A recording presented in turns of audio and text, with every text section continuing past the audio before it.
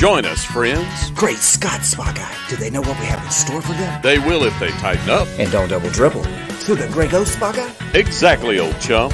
No time to waste. To the Grey Ghost. We have not a minute to spare. It's showtime, friends. All right, all right, all right. It is the Spa Guy, and it is Globe Trotting with Trey. And we are not wishing cotton was a monkey, but we know that there are a lot of people out there that are. Today's subject. A lot of people that will believe the story that's been narrative of today's subject. Yeah, that's a good point. They'll believe the original narrative. I happen not to believe that, and I have a lot of reasons why I don't believe that. Today's subject is the assassination of Martin Luther King.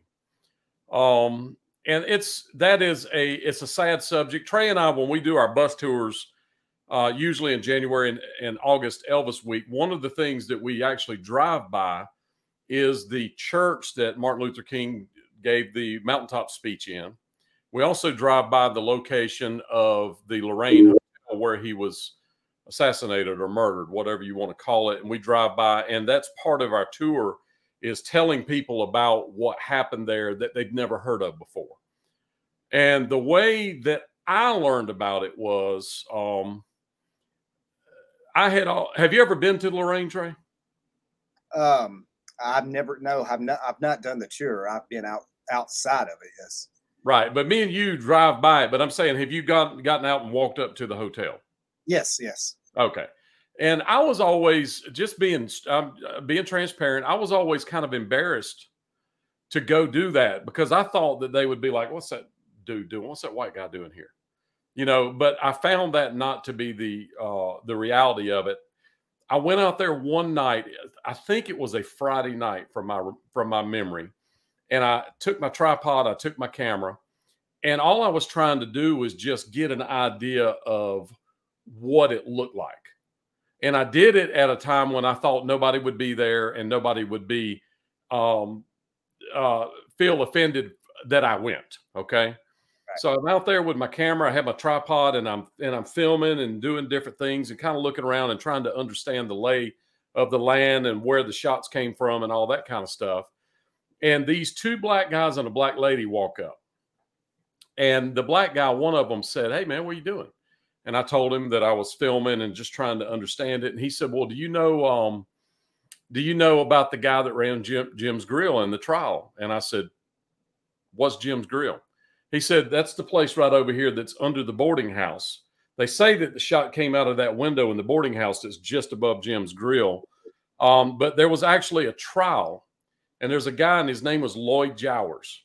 Right. And Lloyd came to the King family later in life and confessed to disposing of the murder weapon. And I said, "Do what? Are you seriously?" He said, "Yeah." He said, there was a civil trial. He was found guilty, and they made him pay a fine of, I think, $100, if I remember right. But he did it more so that the King family could prove that it was a conspiracy, more so than to even implicate himself. He was not charged criminally. He was just charged civilly. But he was very, very old at the time. And who Lloyd Jowers is, Lloyd was the guy that ran Jim's Grill. So after that, I went home and I actually wrote down Lloyd Jowers because it's such an odd name. And I put it in my phone and I went back to the hotel and I started studying this trial. And there's 2,800 page court documents about this particular trial. And in these court documents, they talk about that particular incident. And then they talk about other incidents that would put James Earl Ray not even at the scene when the shots happened. But it also implicates some other people. There's other things that came out. And that's something that we show you on the bus tour. And I have it on my phone during this, Trey. If you'll remind me to play that, I could play that. So that, I think that kind of puts the icing on the cake. So I don't believe that there's such things as coincidences. There's such things as happenstances. But when you start getting all these coincidences and all these happenstances happening at one time, the odds of it all being coincidence and happenstance goes up exponentially. Would you agree with that, Trey? I would agree with that. And knowing the story that you're going to share today, really, I really think something else happened to Martin Luther King Jr.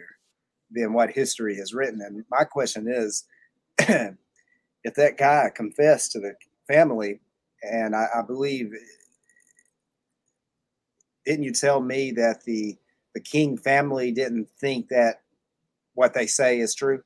Then you say that yes, they think that somebody else had something to do with yeah. it. Well, of course they thought it was a conspiracy. Yes. Mm-hmm. Okay, so my question is, like, why doesn't anybody know about the guy confessing? Well, you know, what they told me when I was reading about it, what it said was that the press didn't cover the trial. Right. Why? Because they don't want the truth known. You see what I'm saying? The government does not want you to know that they knocked off some guy that they didn't like. You see what I'm saying? And so when you start looking at it from the outside, just looking at the basics of this, you have to really go, what in the world happened? So there's a couple of different ways, a couple of different things that I want to bring forth, and I'm really trying to think about how I want to tell this story. So let's start with who James Earl Ray was. I actually have a lady that you've met, Trey. She's come to a lot of Elvis events. She was there at the opening of the dojo in a wheelchair. You remember her? Yes, I do. Yeah. Okay. And her husband, or maybe boyfriend, I don't know if they were married or not, was actually in prison, and he was a cellmate of James Earl Ray. Yeah. He's passed away now, but before he passed away, I was able to do an interview over the phone from prison where he told me the things that James Earl Ray had told him. So I was able to get that interview. None of this stuff that we're going to talk about today have I ever put out, but I filmed a lot of it, and I filmed over a long period of time. I mean, over years, I would find something else and go back and film another segment, find something else and go back and film. You filmed the hotel that they put him in like a week and a half earlier. Yeah, that was called the New Rebel Hotel. It is still there. And it is on Lamar. Yes. You know, the Whirlaway Club is on one side of I-240. It's on the other side of I-240 going south. On the left-hand side, it's still a working hotel or motel. And what I did was I went there. Now, the story that I always thought, the story has always been said that James Earl Ray came to town and he stayed at the New Rebel Hotel. He got up the next day, went into town and checked into the boarding house and shot that night from the boarding house and then fled.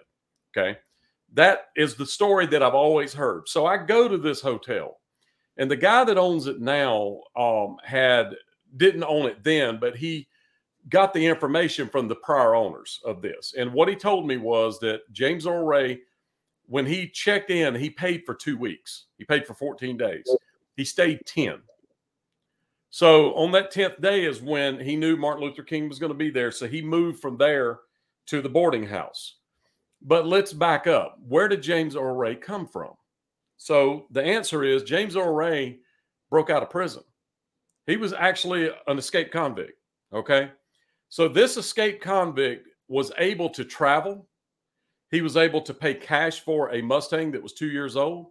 He was able to buy a gun with the scope in Birmingham, in Alabama. Yeah. And I think what he bought, and I could be off on this, but I think it was a 223 with the scope that he bought. Then he went back the next day and exchanged it for a 30-06 with the scope. Now, the reason that I believe that he changed to a 30-06 is because he talked to a guy, and now we're going to introduce a new character. According to James Earl Ray, there was a guy that recruited him, and this is the guy that gave him 4 passports, okay, in Canada. He was in Canada. He got 4 passports. So let's just think about the passports for a moment. And this guy's name is Raul, by the way.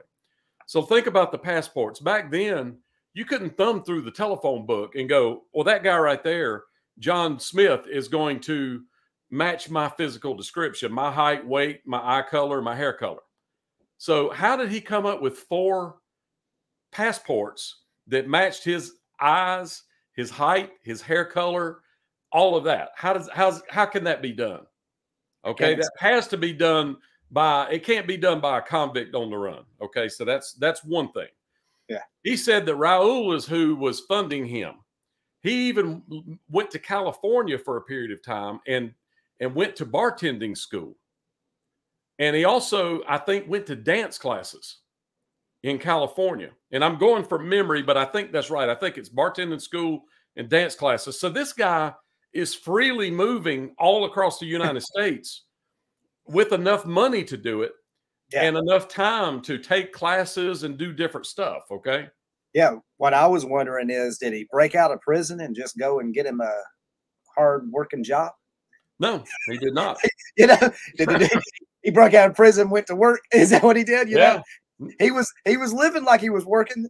So, I mean, he broke out of prison, and I think he did it with like a bread truck. You know, you see that in the movies where they climb under the bread truck, or, you know, he stowed away in a truck from my memory, and that's how he got out. But anyway, he's moving around freely. He's able to buy a gun as a convict. Okay. So then he goes back and exchanges it for the exact same gun that Lloyd Jowers, the same style of gun that Lloyd Jowers said he threw in the Mississippi River, a 30-06, okay, a Winchester. And so all I'm saying is, imagine this. He goes and gets a gun and gets a scope, goes back to the hotel. Raul's there, and Raul goes, wait a minute. Let's make sure that the guy that we've got hired to actually shoot MLK, what kind of gun he's going to use. Oh, 30-06. Oh, I need you to go back and exchange this for a 30-06. And the 30-06, by the way, that James Earl Ray used is in the museum. So next time we go to Memphis and we have some time, we need to go there. By the way, friends, if you go to Memphis, go to that museum. It is absolutely excellent. It is one of the best museums I've ever been in. They have displays over there next to the Lorraine, but you can also go under the tunnel and come up in the boarding house.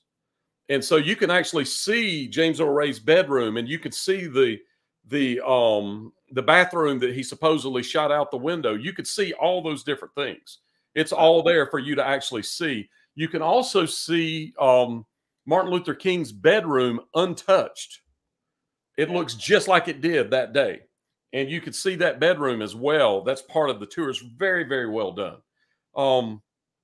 So what's interesting is he was able to do that. He was able to buy a car and just go and do anything he wants to.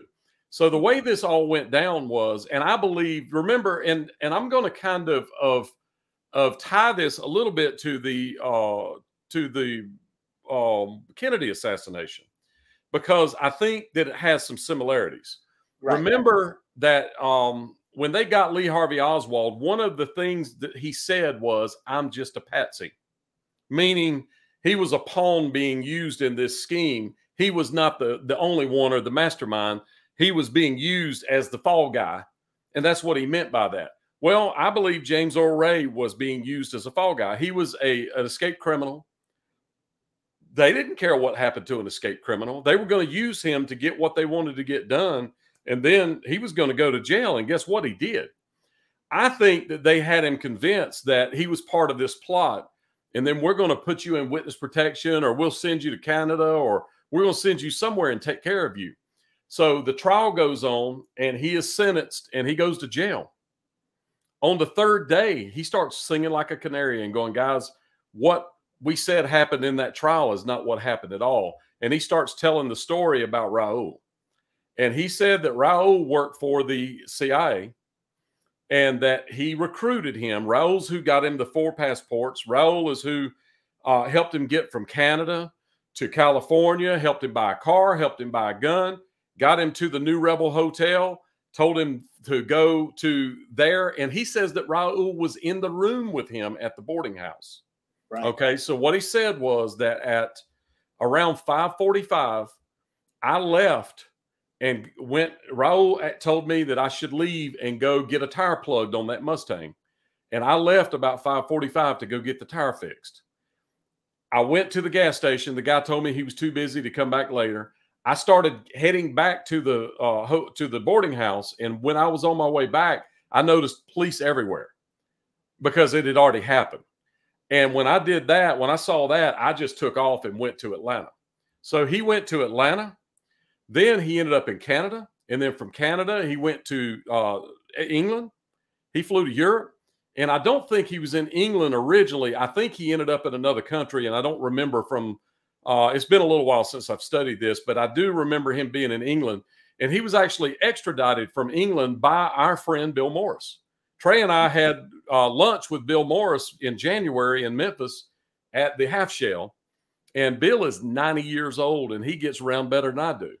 Yeah, and Bill's has very good, very solid memories of all this stuff. Now, I will say for the record that I asked Bill, you were there, when I asked Bill, did he think that that James Earl Ray was the lone shooter? And he said yes. Yeah. But I don't think so. That's, you know, and I still respect Bill Morris. This is not a slam on Bill Morris. Everybody's entitled to their opinion. My opinion is that this was a government hit. So the thing that happened that's real crazy about this whole thing is, if you can imagine stepping out of a door, the boarding house was upstairs. And Trey, you've been here before. And there's, to the right of Jim's Grill, there's a doorway basically between two buildings. Yeah. So what they more or less did is built two buildings maybe 3 foot apart, and they built a stairway between those two buildings that goes up to the boarding house. So if you can imagine that door. So if you came down from the boarding house straight out that door, if you walked straight and stepped off the curb, you would be behind where James Earl Ray's kind of a off-white colored Mustang was pointing, heading that way. So you're standing at the back of it. So if you shot someone and you're trying to get away, what they want you to believe is that James Earl Ray was in the bathroom. He shot. He went in his bedroom, put the gun with his fingerprints all over it, a newspaper that said that Martin Luther King was going to be there that day with his fingerprints all over it, a pair of binoculars that he bought that day from York Arms for about, it was almost $50. And back then, a Mustang was $2,000. $50 was a lot of money. That's not something a convict just had money for. So he bought it that day. His fingerprints were all over that. Plus, there's eyewitnesses at York Arms that saw him buy them. You see what I'm saying? So it was all these things were setups. All of his personal care items, his deodorant, his shaving kit, all that was wrapped up in a bed sheet and taken outside. And what he did, Trey, is he ran down the steps and ran around the back of the Mustang, jumped in the driver's door, and drove off, right? Well, that's what I would have done. And that's what most people would do, right? But that's not what they want you to believe that happened, friends. What they want you to believe happened is, listen to this. He ran out that door with his car sitting right there and turned left and went to the edge of the building, which was next door, which is Knight's Amusements. And what they said, this is in the original trial, what they said was that he saw a police car sitting at a stop sign on the other side of the fire station. So imagine this, you're in a cluster of buildings. Between it, there's a business that does, I think it was like a tow company. There was cars in there, and there was a big fence around it, and there was billboards on both sides. And then you have the fire station. So they want you to believe that he ran to the corner, saw a police car at the stop sign. It scared him. So he threw all of the evidence on the ground in front of Knight's Amusements, ran and got in his car and drove off. So, and yeah, so pretty much he left all the important stuff to incriminate himself right there for everybody to see. That's right. All of it. But let's back up and think about this. This is the thing that's going to really blow your mind. In the court documents, it says that he saw a police car sitting at the stop sign, right? Yeah. Okay. So the interesting thing is this, and Trey and I we call it geographic forensics. Right. We actually go around the country and go to places where things happen, read the story and try to understand. And what it does is opens up a whole other world of things that you could, so you don't have to imagine what places look like. You get there, and what it really looks like opens up the rest of the story. So the story is this. You can't see that stop sign from the edge of Knights Amusement. You know why? Because Main Street makes a dog leg to the left, a 45 to the left, and the fire station is on the 45. So if he's standing right in front of Knights Amusements and he's looking that way, he can't see the stop sign. That's in the court documents. So that's not possible or feasible that that's what happened. So that's something that we show you when we're on the bus tour. I show you where the stop sign is and all that kind of stuff. So basically what James Earl Ray said happened was that they knew that Martin Luther King was supposed to be on that balcony at 6 o'clock. The shot was supposed to go off at 6 o'clock. It was planned for 6. And there was a person that would have determined what time he would be on there. And we'll talk about him a little bit later. And it's going to be shocking who this person is when we get to that. But anyway, they want you to believe that James Earl Ray shot, put all of his stuff in a blanket, ran downstairs, left it, and drove off. James Earl Ray said that him and Raul were in his bedroom. And by the way, his bedroom was on the side of the building, where the only way that you could see the rain is you would have to hang out the window with your binoculars and look. Right. But it would have been obscured by that staircase. Remember, there's a distance between those two buildings, and his window is behind the staircase that goes up to the top. And when you go there, they actually have it where you can step out in a glass box and see the Lorraine like you're looking at it from the room. They have it where you can step out there. So he said that he and Raul were sitting in there and they would occasionally look out the window and they were waiting. And at 5:45, Raul told him somewhere thereabouts, hey, you need to go see if you can get that tire plugged. And when you get back, maybe he'll be here and we can take care of it. So he left, and on his way back, he ran. So now we're going to introduce a couple of other guys that were in the trial for Lloyd Jowers. And these guys were also in the somewhat in the first documents, but check this out. So there was 2 guys that were eating at Jim's Grill. The guy said that he came out between 5:30 and 5:45, somewhere in that neighborhood. And he walked out and he noticed that cream-colored Mustang. And by the way, that Mustang had only been out for 2 years. So it was a brand new model. And he said that he had never seen one up close. This was his testimony. So he walked, his friend forgot his coat. So his friend goes back in to get his coat. While he's doing that, he walks all the way around the car. He said, I got a real good look at it. I even noticed some kind of packages in the back seat that almost looked like cigarette packages. They were colored, red, white, that kind of thing, maybe Marlboros. And he said, I got a real good look at the car. Then my friend comes out with his coat on and we start walking down the block. And these blocks are real city blocks like New York City. They're really, really long. And they're heading to Vance Street, which is where their hotel is at. And he said that somewhere around 5:45 that they were at the corner of Vance Street and they were getting ready to cross. And as he almost stepped off the curb, that Mustang came and turned in front of him on Vance Street. And he said, I'm standing on the passenger side. So I didn't get a good look at the guy, but I recognized the cigarette pack laying in the back seat as it went by. So I know it was the same car, which corroborates what James Earl Ray said he was doing at 5:45. He was headed to go to the gas station.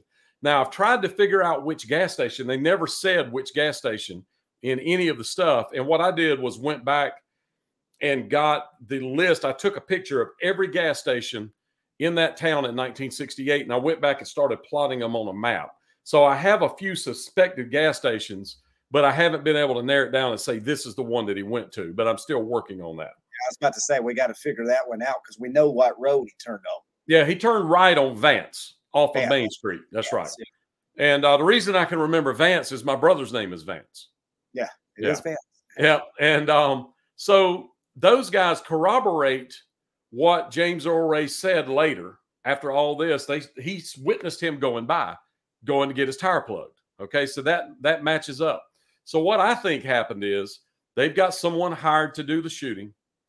They walked through Jim's Grill, out the back door, and the only way you could get back there, by the way, was through one of the buildings. There was no way to access that area behind Jim's Grill any other way, because if you go to the edge of it, it's a 10-foot tall concrete wall that is on the side of the street across from the Lorraine. So if you're standing in the parking lot at the Lorraine, you're looking at the room, and you turn around and face the back of Jim's grill, it's a 10-foot high concrete wall right there. So he couldn't have accessed it that way. The only way he could do it is coming through the grill. So it had to be something pre-planned. So another interesting thing is, if you go back and look at the photographs, there's all kinds of photographs behind Jim's grill where it was basically wrapped up with trash, where people had thrown old appliances, and there was just trash literally out there stacked up on that little grassy knoll, if you will, behind the grill. And an interesting thing is, the next day, the police department had people come and clean that up. Huh. Yeah. The reason that I think that happened is, I think when he shot, you know, when you shoot a rifle, it ejects the bullet casing. I think the bullet casing probably ejected and got caught under something. He couldn't find it. And so they had to go clear it to make sure that didn't get found, is what I believe. Hey, and if you go out there today on that little grassy area, and you get down on the ground like you're laying there, which I would expect a real shooter to be doing, it's right even with where Martin Luther King's room, the balcony was. Like it's a straight shot on the ground. It is. It's straight shot on the ground. You have to do that. You have to do that. Another interesting thing is, the room that he was in is on the corner. So the way it works is, if you could imagine, there's room. I think there's 3, and it may be just 2 rooms, and then it turns a corner, and then it goes like that, and there's room, and the hotel's long. He was in that corner room, which was, what was it, 203, or was it 303? It may have been 303. See if you can find that. But it was the second floor. I think it was 303. I think that the rooms were numbered 100. Then the bottom floor was 200. The top floor was 300 from my 306. 306. Okay. So it was, the top floor was 300. So it's 306 on the corner. So that means there's 302, 304, 306, 308, like that. So there were 3 rooms, and then it goes around a corner. The lady that was staying in 308 was sent home the day before this happened. Okay. So I believe that was so she didn't get shot. So when he got hit, if the bullets went in there, she wouldn't get shot, because they would be shooting straight towards her room. You see what I'm saying? From the angle that he's out on the edge of the balcony. He's shooting straight towards 308. So that's one little tidbit. Another little tidbit is that Lloyd Jowers said that the guy shot, came in, handed him the gun. He stuck it under the counter. That night, he took it and threw it in the Mississippi River. Yeah. So, of course, somebody should have gone to where Lloyd Jowers threw it in the Mississippi River and tried to recover the weapon. But to my knowledge, nobody ever did. And sadly, Lloyd's passed, so I don't know where that happened at. But that'd be something interesting to get with his family and see if any of them could tell us. Yeah. But diving in the Mississippi River would probably not be very easy to recover something. But, you know, maybe you could do it with magnets, maybe. We could just know where he stood at when he threw it. Yeah, when he threw it. And he could have thrown it off the bridge or whatever. And so it could be really, really hard to recover. But that's what Lloyd said happened. Now, there's some other things that happen. For instance, who determined that Martin Luther King was going to be in that particular room, literally out on the corner where he would be a target, an easy target? Well, okay. I would imagine, who would it be? His friends? So there would have to be somebody in the entourage that would make that call, right? I would think so. Okay, so there is someone that y'all know that was in that entourage. His name's Jesse Jackson. Okay. Jesse Jackson, okay. Okay, and there's eyewitness testimony that Jesse Jackson was telling people to leave at 5:30. There was a group of guys that were supposed to be their security locally for the next march that they did.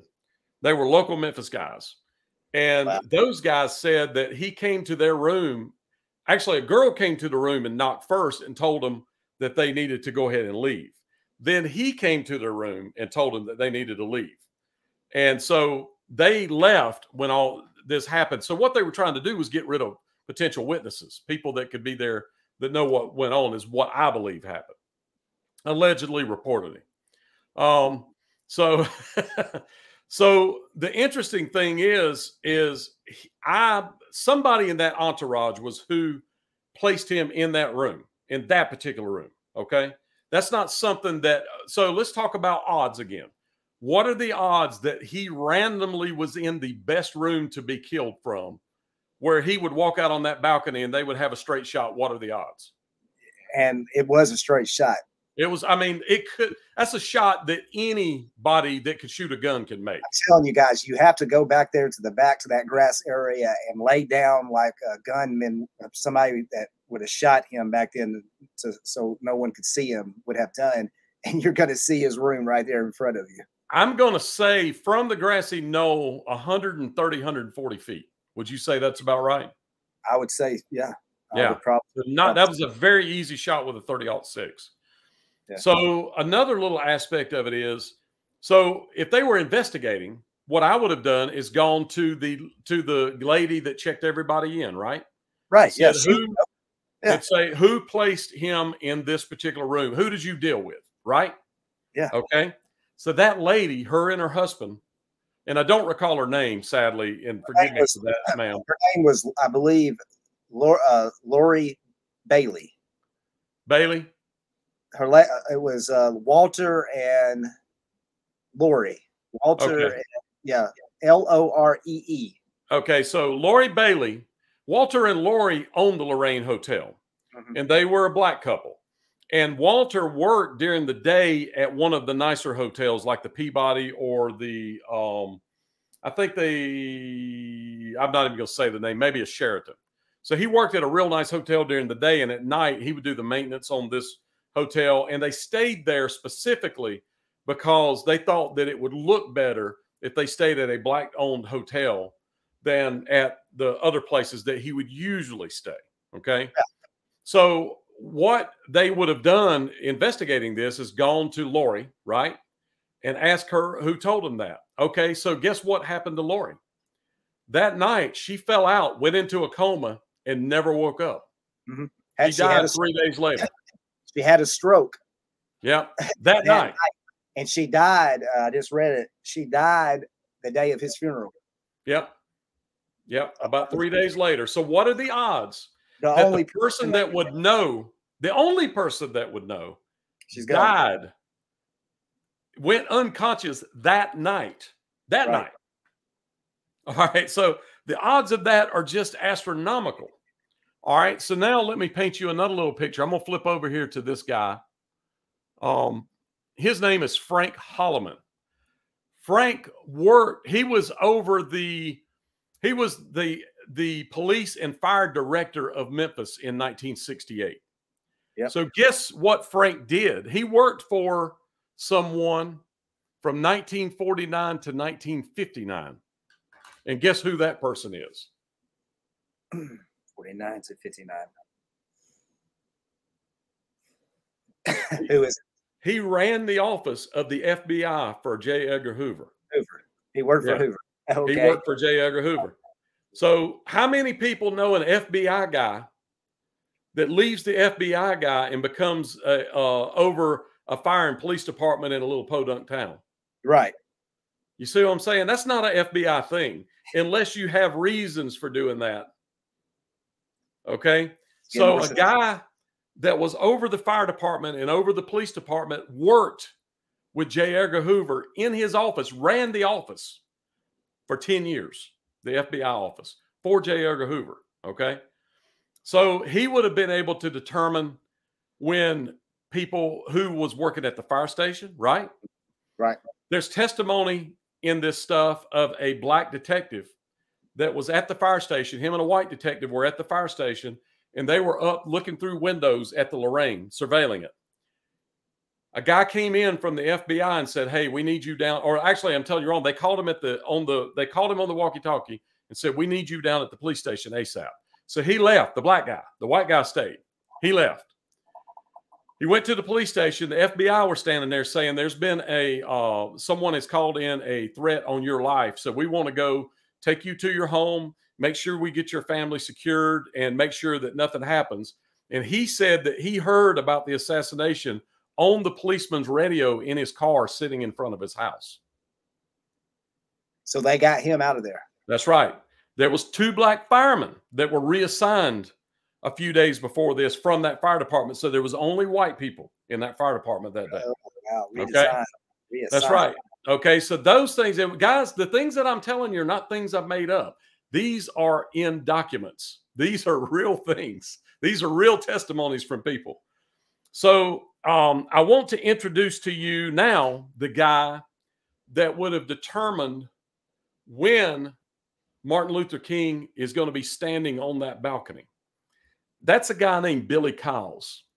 He's a local preacher, local pastor, a local church, a big church. And Billy Kyles is the one, he was supposed to go to Billy's house that night to eat supper. So Billy shows up to pick him up, okay? And he walks in, and he even says, I'm going to show you a video in a moment. He even says in this video that and he does it, you know, the Southern preacher, people always ask me what it was like being the last person to talk to Martin Luther King on the night of his assassination. Well, I'll tell you, it was preacher talk. You know, it's that kind of stuff. Right. So Martin Luther King always roomed with a guy named Abernathy, another preacher named Abernathy. So he even says it was King, Abernathy, and Kyles. And we sat down and just talked about preacher stuff. And then Martin stepped out on the balcony and he was looking down, talking to different people in the courtyard. One of the people that was standing out in the courtyard around the swimming pool, according to testimony, was Jesse Jackson. Okay, so let me find this video. And listen to this. And go ahead, Trey. I said, listen to what Spy Guy is about to play for you in a second, because yeah, it's the words that he used on accident are very telling.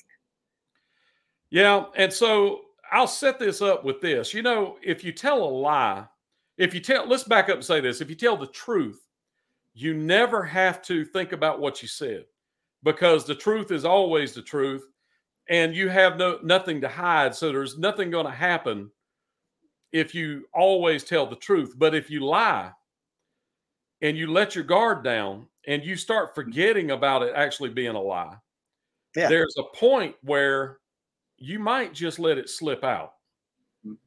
And this guy, I believe, let it slip out. There it is right there. All right. So I'm going to play this for you. And this is Billy Kyles. And what happened is and this video is actually from William Gregory. That's not right. Is that right? Dick Gregory. And so Dick Gregory is showing this in a auditorium because he's saying the same thing that I'm saying about Billy Kyles. Okay, so you'll hear Dick Gregory's voice in here. But this is what Billy Kyles said about that night, what happened, how it happened, and listen closely to what he says. Check this out.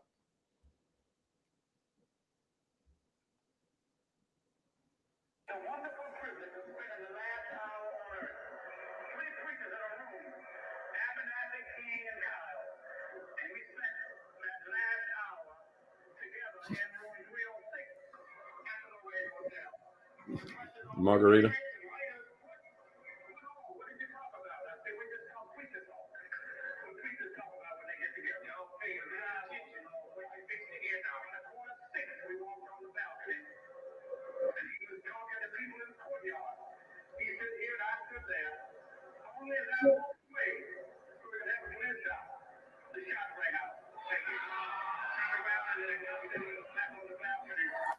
Okay.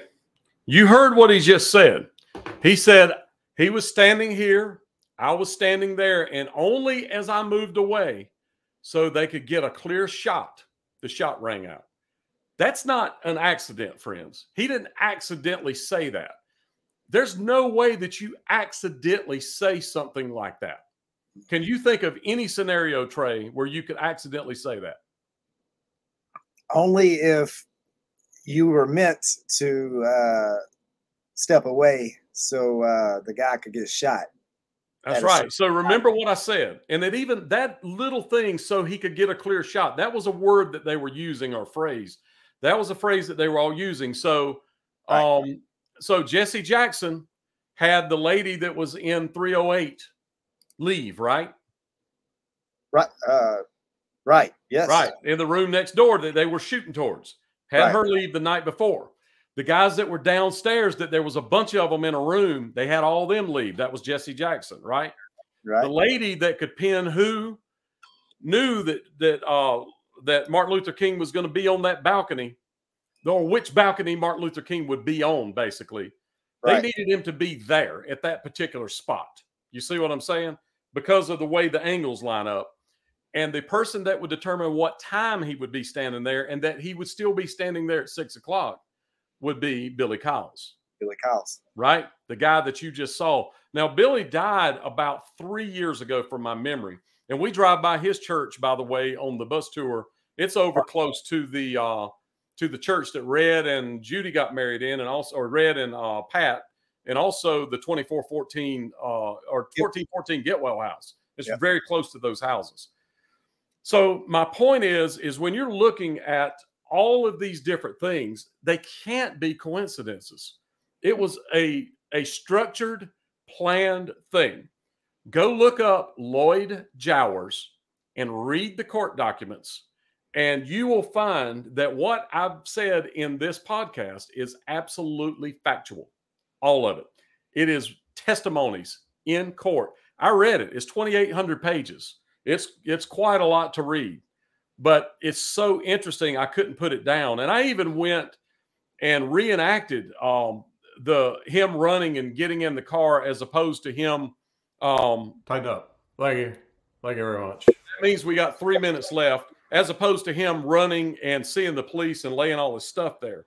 So if you look at it from a standpoint of making a case against a guy that's a patsy, you can't have a better case than a guy that left all of his fingerprints all over things right there, literally with the murder weapon. It's all literally right there. Man, what kind of person that would have done that decided it was the smartest idea for me to put everything in a bed sheet, take it outside instead of jumping in my car that's right in front of me so I can get out of there and head to Atlanta before anybody sees me. He decides to go and throw or place this bed sheet with a gun and all of his stuff right there where the police can find it. Right on the middle, right out on Main Street in Memphis, Tennessee. Yes. And it may have been, by the way, I'm saying bed sheet, it may have been a blanket, but I thought it was kind of a blanket looking thing. More, it was thicker than a bed sheet. Okay. But my question was this: was it the bed sheet from that room? And the answer is no, it was not. So they even brought that with them. You see what I'm saying? You know, a escaped convict is not hauling extra blankets around that he can use to wrap his stuff up in. You see what I'm saying? So I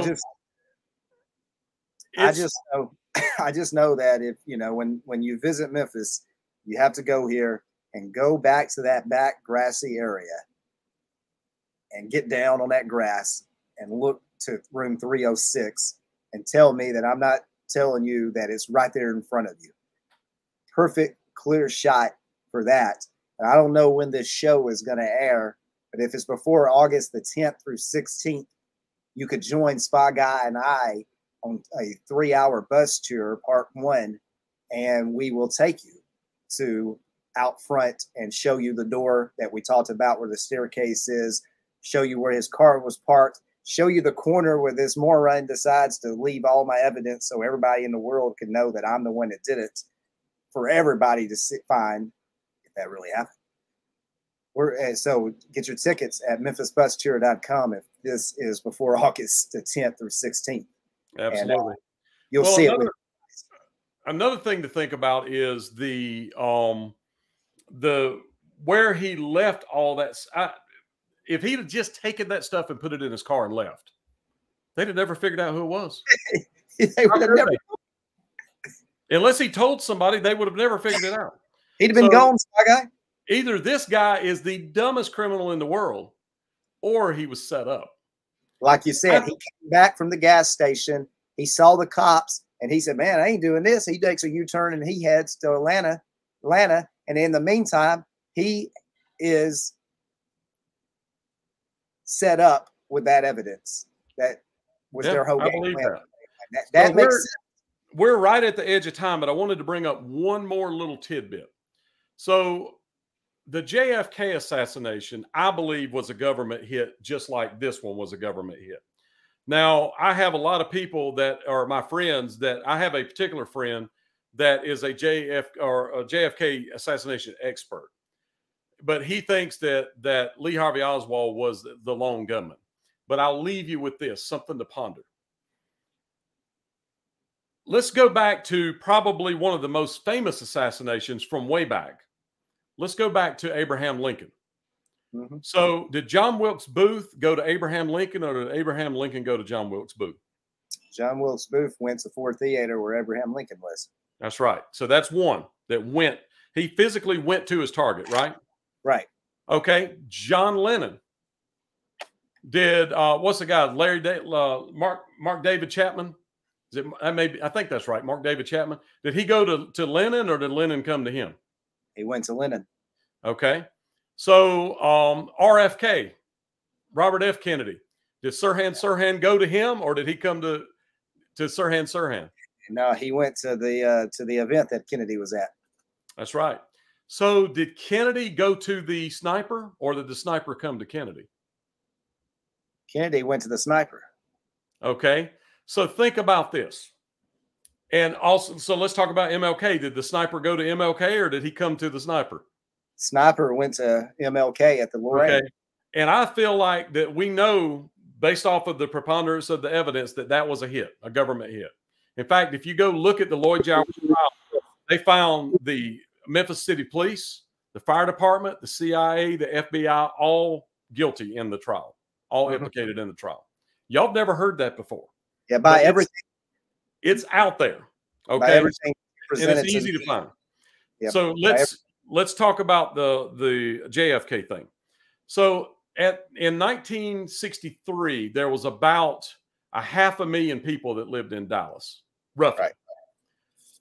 You got one guy crazy enough to shoot the president with a gun, and 500,000 people, and he just happened to drive to that one guy. Right. The odds of that are astronomical. And I just don't believe that it was a happenstance. Tighten up, friends. And I'm sorry my beard is so scruffy. I've had some back issues, and I haven't been able to stand up enough to even shave, but I'm getting better. Trey, I enjoyed this, my friend.